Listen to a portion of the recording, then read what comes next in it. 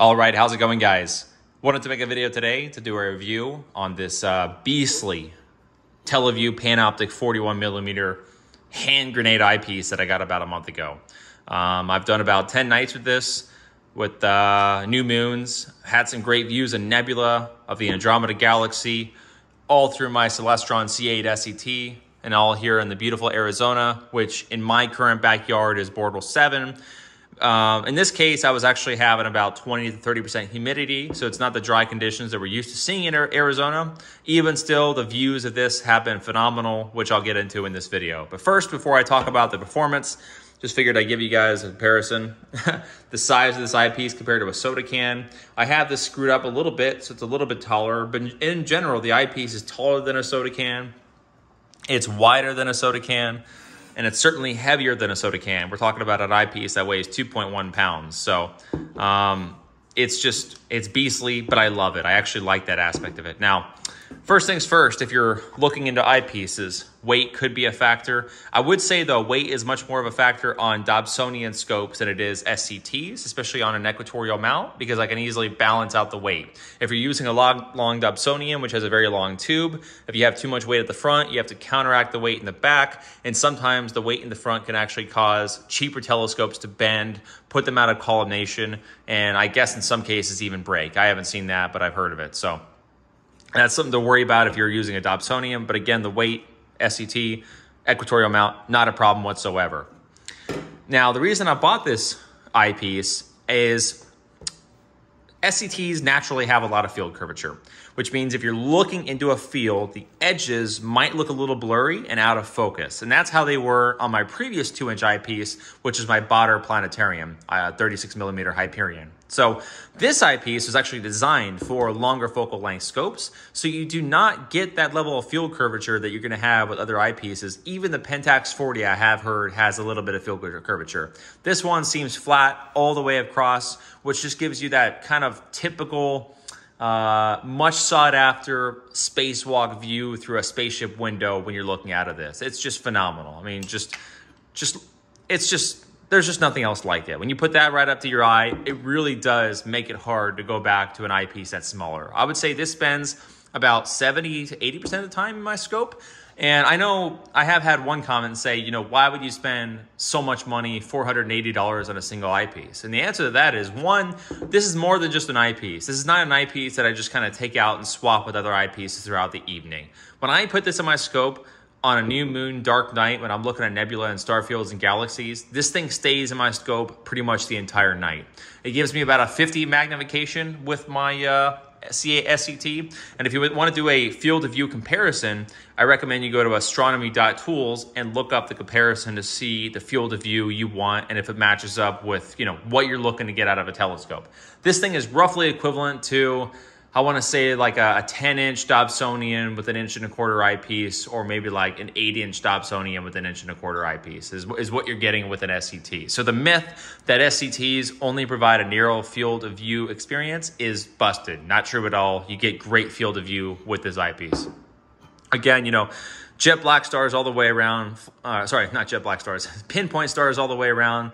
Jet black background. And one more benefit I wanted to add about using one eyepiece is I only have to focus this once. I put this on my scope, I put this bat knob mask on it, I focus it, and I'm pretty good for the rest of the night, to be honest. That's pretty nice, you know, have it prime focus, which is always, in my opinion, important. You know, you're going to be spending hundreds of dollars, maybe even thousands on an eyepiece.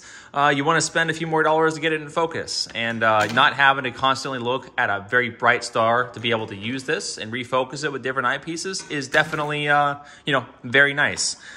Now, the other main reason I bought this eyepiece was I wanted to maximize my use of filters. So I have an O3 filter here from Astronomik. This is for you looking at planetary nebula. And what these filters do is block out every little bit of light that is not the light you want to see. So I've seen nebula with this that I've never seen just by using the eyepiece by itself from my Bortle 7 backyard.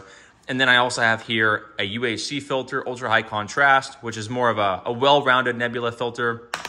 And then I want to say I plan on getting an H beta filter, I think is what it's called. It could be H alpha, I'm pretty sure it's H beta, to see those bigger nebula in the sky, like I want to say North American nebula, but I could be wrong. So if you want to use filter, what you need is a bigger exit pupil. Now the formula for a bigger exit pupil is the focal length of the eyepiece divided by the focal ratio of the scope. In this case, it's 41 millimeters divided by 10 gives me a little over 4, which is what you want. I'd say minimum 3, but you definitely want 4. And in some cases, I've heard people even say 5. So these two augment each other, and I've seen nebula in this scope that I never even imagined you could see with these filters. So I'll probably do a video review on these on their own, but you know, just again, you want to use filters, you want to have a bigger exit pupil, you want to get an eyepiece like this. It's in that 40 millimeter range for an SET. Again, made for the longer focal length scopes. Eye relief is about 27 millimeters on this. You can actually screw up this top and screw up the secondary ring in the bottom to increase it if you want.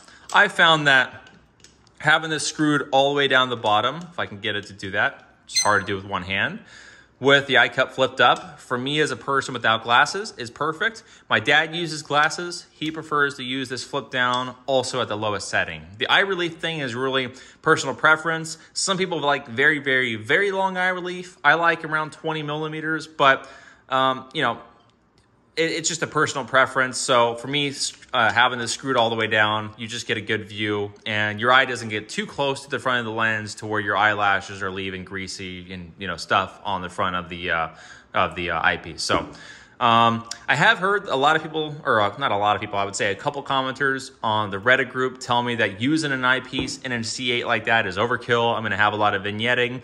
And sure, there's a very slight little bit edge of field that is vignetted, like a little bit fuzzy. But think about it though. If I got a bigger telescope, that's like a C9 or a C11, the field of view is going to be narrower. So yes, there's going to be less vignetting on the outside, but it's also going to be a narrower field of view. So in this one, I get a slightly larger field of view, but I have a tiny little bit of vignetting. Again, like very subtle, not even noticeable at all, as opposed to a totally black portion where it would be if I was using a bigger scope. So I actually think the trade-off for using a C8 like that for getting the wider field of view is actually worth it because the vignetting really isn't that bad. I mean, I've looked at stars just to test that were at the very edge of the field and I could still see them pretty darn clear. So I would say the myth that this thing is too much for a C8, that it's overkill, is not factual. So yeah, great with filters, great for viewing. Andromeda Galaxy completely bust the myth that the C8 is not good enough for wide field of view. A little bit heavy, but if you're using an equatorial mount, shouldn't be a problem. Just clear as day. It's just awesome. I just love this eyepiece. Oh, and one more thing. The great thing about Televue eyepieces, they hold their value. You might as well be buying a gold bar, right? Especially if they discontinue this line. This is actually going to be more expensive than when I bought it, which is I bought it used from Adorama for about $460, $480. So if you want used eyepieces, there's Stellar Vision Astronomy in Tucson that sells them. You can get them from Mile High Astronomy. You can get them from Adorama. There's a lot of places to get used eyepieces. Cloudynights.com.